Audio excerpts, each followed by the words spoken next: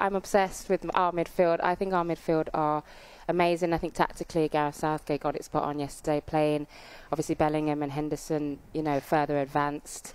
And that's where the first goal came from, you know. Bellingham was just, I mean, this guy has got no ceiling. He's exceptional at his age, you know, to be doing what he's doing. I don't think anyone else has ever done it at his age. You know, obviously the ball into Henderson for the first goal.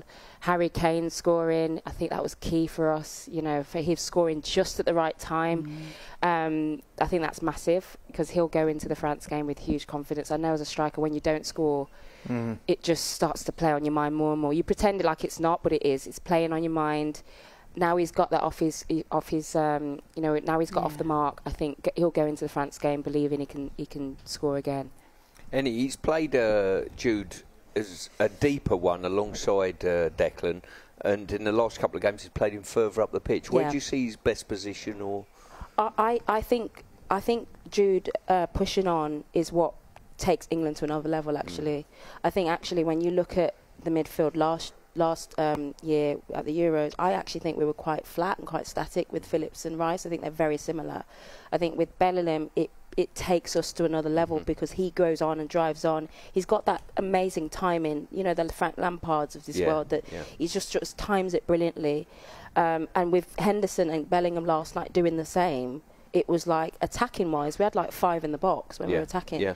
But I don't think we should do that against France, though. I do think that we should go back to that sort of, whether it's Rice and Henderson or Bellingham and Henderson, sort of sitting behind the ball, because we've got to stop counter-attacks against France. But I think Bellingham is, I can't, you know, it's just, he's just amazing. You know, Ali and Bellingham have a special friendship now. They're each other's favourite people. I'm quite jealous, actually. Really? Yeah, I'm jealous. Oh, I'm a big fan. I'm a massive fan. And I was going to ask you, Stuart, as well, what you think. I mean, his rise, I'm saying his rise, he's 19, but obviously Bellingham's 16. We only played 40 games with Birmingham. But I was going to ask you, what about the Dortmund recruitment? It must be unbelievable. You look at the players, Sancho, whether it's Haaland, Bellingham, it's unbelievable, eh? It is. I mean, I'm one of these people that think it's really good for English players to go abroad and play, you know. I think I've heard you say a similar type of thing, and you've done it yourself. I think it broadens your horizons, you mature quicker, and, you know, if you look at the Spain players and the France players and the German players that have won, a lot of them play abroad, you know, and I think it improves you as a player, and Jude certainly has been one of those. Jadon Sancho as well. We've got so many now. Do you think it's played into the kind of person that he is, or do you think, because when I look at Jude in interviews and things like that, and we say, God, he's so mature and he's so this and so that, is he thriving in a different country because he's already got that in him, or do you think that that has kind of brought him out? I think being in a different country matures you instantly. You know, I remember getting to Italy, and I felt like a baby. I couldn't speak the language. I had to just figure it out. And he would have had a similar experience, you know, at such a young age. But I think it's more his passion for football. You know, I think I saw Henderson say it on an interview yesterday. They share a hunger for football that it's just in your blood, and you see it in the way he plays. And I think there's a humility to him as well. He knows that he's not sort of reached it yet, but he's getting there. I think he's an amazing kid, really. I mean, he is a kid. Call him a kid. He's 19. And you know, I relate. He's obviously from Birmingham. He's got sort of humble beginnings, great parents. You know, but he's just got to, you know, he's got to sort of take all of this in his stride, because the whole world's talking about him right now. Yeah. You guys, you should see Eni Aluko and Karen Carney whenever we talk about Jude Bellingham.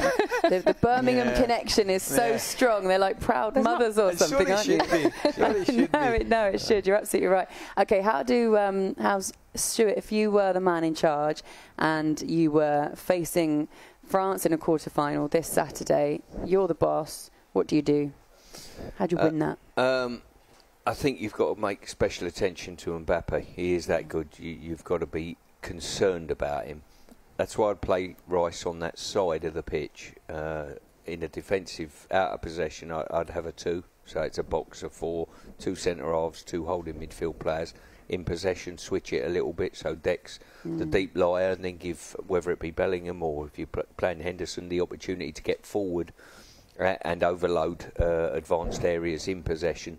But I would want if it's Walker on this side dealing with him, make sure you stop the supply line. You know, strikers, Eni knows she's been a striker. They want to get the ball, they want to get turned, and they want to run at you. You've got to deny the ball to his feet first. That's the starting point. Others around can help with that. If you do, he does get turned and coming at you. I'd want to see Declan getting over as quickly as possible and try and sort of doubling up there. It's fascinating, you know, because it's a game at the weekend where I actually think both teams will be happy with the other team in possession in the football. I really do. I think both teams can counter-attack for fun, and they won't mind not having a lot of possession of the ball. When you look at England the first 40 minutes or so last night, they had plenty of possession, but they didn't really get going until they scored the first goal. You could argue Senegal had the better, well, I think they definitely had the better chances, but they got going once they got the first goal. So, and it's also a game, I don't think, with Julian Laurent and earlier on, it's also a game, I don't think Deschamps and the French lads will mind, I wouldn't say underdogs, but I think a lot of people's eyes, they might be second favourites now, and I think they might play on that.